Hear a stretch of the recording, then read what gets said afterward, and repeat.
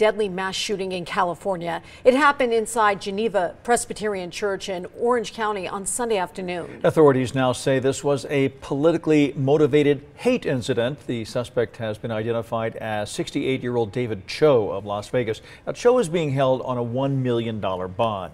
Authorities say he drove about 4 hours from Las Vegas to Laguna Woods to target this Taiwanese congregation. Close to 50 congregants had gathered for luncheon for former pastor Billy Chang. Police say Chou came in with 2 guns, even tried to trap people inside.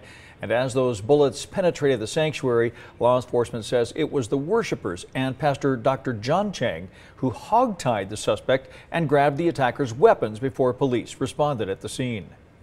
Without the actions of Dr. Chang, it is no doubt that there will be numerous additional victims in this crime. There's no direct connection to the church or any member of the church that we are aware of, but this investigation is still ongoing.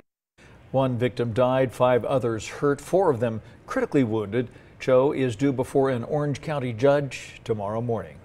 The accused shooter is a husband and father who neighbors say was estranged from his family. Yeah, he owned an apartment building near Twain and Decatur, where 13 Chief Investigator Darcy Spears joins us live with what neighbors are saying about a man police are calling pure evil. Dave and Tricia, the emotions from neighbors we spoke to range from fear to shock to confusion. Some say they did not know the man who owned the building behind me. One who did says that he was, well, he paints a very interesting picture of David Chou.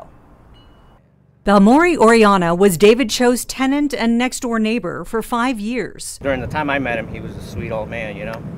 Brought gifts to my kids every day. Think about candy or rice, cooking oil, or beans, or anything. To him, Chou was a good, attentive landlord who routinely checked on his tenants and tried to keep crime out of the complex.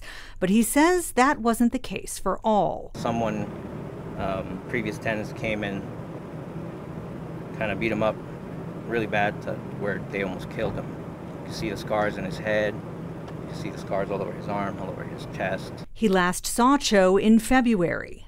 His mental shift started acting up 2 months prior to that, when he was losing his building. Chou also lost his family when his wife and son moved to Taiwan. And from there on, he was trying to get government help, and I know he was being rejected. A licensed security guard who neighbors say only worked part-time, Chou's struggles deepened. A week before he disappeared, he told me that he was going to live in the streets, but he just didn't know where, that he was going to do his best to live in his car. Police say he drove that car to Orange County on Saturday. It was stocked with guns Chou legally bought in Las Vegas, as well as ammunition magazines and Molotov cocktails he placed around the church. Well,